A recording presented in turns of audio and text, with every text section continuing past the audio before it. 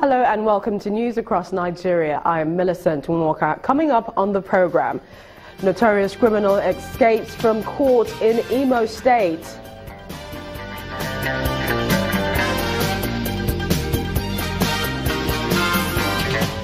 Information Minister speaks about healing the wounds in the Northeast.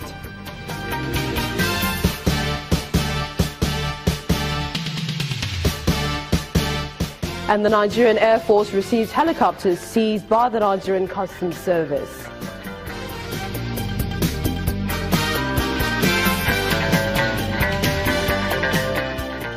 Let me begin with the suspected kidnapper, Henry Chibueze, who is currently on the run after escaping from the premises of an Imo State High Court in Owerri, the state capital, this morning. According to the spokesman of the Nigerian prisons, the suspect managed to escape following a heavy shootout between a group of unknown gunmen and security operatives when the suspected criminal was being conveyed to court. Eyewitness account says the unknown gunmen, numbering over 6, found their way into the court premises shortly after about 50 inmates were conveyed to court for hearing of their various suits. Now, they said the gunmen opened fire on the security operatives and inmates at the court premises, shooting sporadically into the air for over 10 minutes, leaving several people wounded. No, I wasn't. We were in the office this morning when we got an alert that there was a little problem here in the court. In fact, some of our men that took the inmates to court this morning, about 50-something inmates came to court this morning. So they came and we were told that some people armed were already in the court. But our people thought that they were SSS people, you know. So after distributing these people to go to their various courts, they opened fire on our men and even some inmates. So as at now, the picture looks sketchy. But I know that about 5 people were wounded, which we are sure of for now. And the controller has directed that they be taken to hospital. I think he is the main person why they had to strike by this particular hour of the day. Who? Tell us the name. They call him Vampire, but I don't know his real name. But for now, he's at large. So we don't know if there are other people that escaped with him. So at the end of the day, we must have put our records in order. We'll be able to know if there are some. And I still know that there are some people at the state headquarters of the police that were taken there for refuge, which will equally take them to the prison office. And we'll continue to keep an eye on that story. Until we heal the wounds of the Northeast, we will not be healing the wounds of Nigeria. Words of the Minister of Information, Lai Mohammed, during a visit by members of the Presidential Committee on the Northeast Initiative in Abuja. The committee, charged with the responsibility of coordinating efforts to restore stability and socio-economic activities in the Northeast, says it has harmonized all intervention plannings for the region into a national strategic roadmap for redevelopment known as the Buhari Plan. Our correspondent Gloria Mizuke has more. After boasting of successfully decimating Boko Haram insurgency by December 2016, it appears the federal government is taking extra steps to consolidate greater socio-economic development in the region. During a visit to the Minister of Information in Abuja, members of the Presidential Committee on the Northeast Initiative disclosed the Buhari Plan. Comprehensive interventions to be provided through the Buhari Plan framework include short-term food security and social stabilization through immediate humanitarian action, early recovery through agricultural livelihoods and productive works, and medium-term rehabilitation of the region through reconstruction and economic clustering for resettlements of the severely affected IDP population. The minister, however, underscored that the Boko Haram crisis should not be perceived as a Northeast challenge alone, but that of the entire nation. We must change this narrative, and we must also provide basic infrastructure. We must ensure that our youth, they have something to look up to. Because until we heal the one in the Northeast, you will not be healing Nigeria's wound.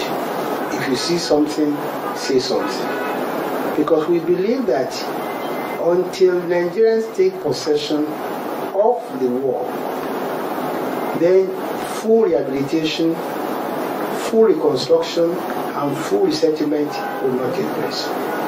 The minister advised the committee that the skill of strategy should not be underestimated, but work on the plan should be reinforced to abate the growing disaster in the region. Gloria Umezuke, Channels Television News. Meanwhile, the Presidential Committee on Northeast Initiative, PCNI, is to establish offices that will monitor the activities of non-governmental organizations, NGOs. The aim is to coordinate civil society organizations, community-based organizations, community leaders and others on the rebuilding process of communities ravaged by the insurgency.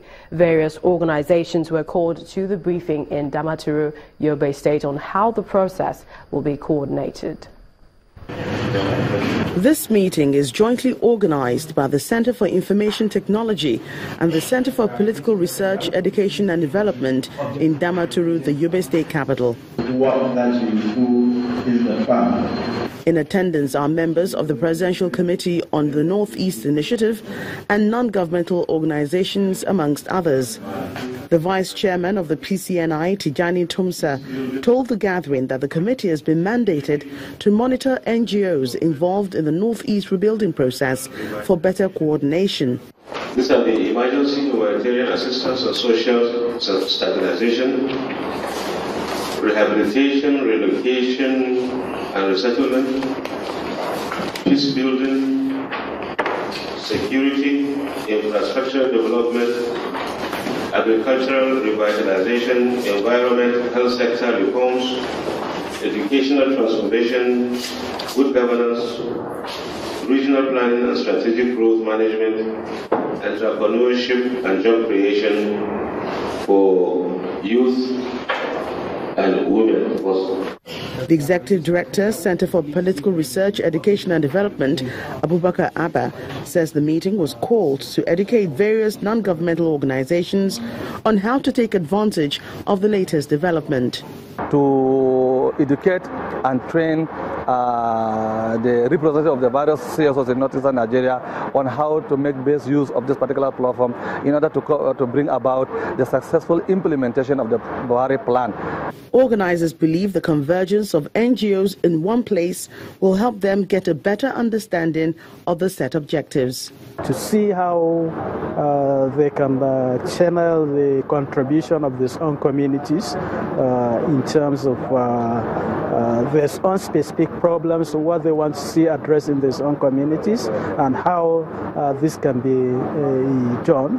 While voluntary work to rebuild communities affected by the Northeast insurgency is laudable, the forum seeks to eliminate the inefficiencies that may arise from too many groups trying to do the same thing.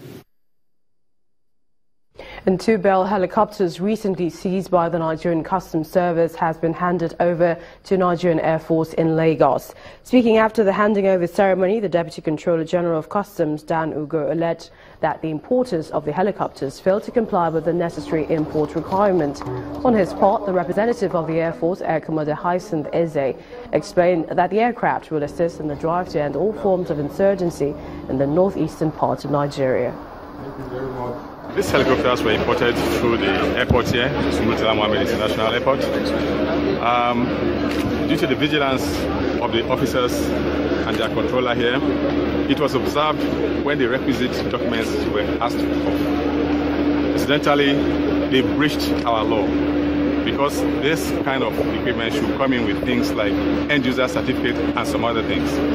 And the law provides that if you import in breach of the law, we'll make a seizure of the items. And like I said, after seizing, it's not enough. We must go the whole hog. The process is that we go and appear before the court of law, file for condemnation, and the court properly condemned it and forfeited it to the federal government of Nigeria. With this aircraft being added to our fleet, it is certainly going to help us to enhance our discharge of our responsibilities. Nigerian Air Force is in the forefront of winning all forms of insurgency and militancy that are targeted against the survival and economic development of this nation. And I'm sure that all of us are aware that the war against terrorism is being won largely because of the important role that is being played by the Nigerian Air Force. So the addition of these helicopters will greatly enhance our capability. And when news across Nigeria returns, Adamawa State reopens NYSC camp after a very long time. Join us again.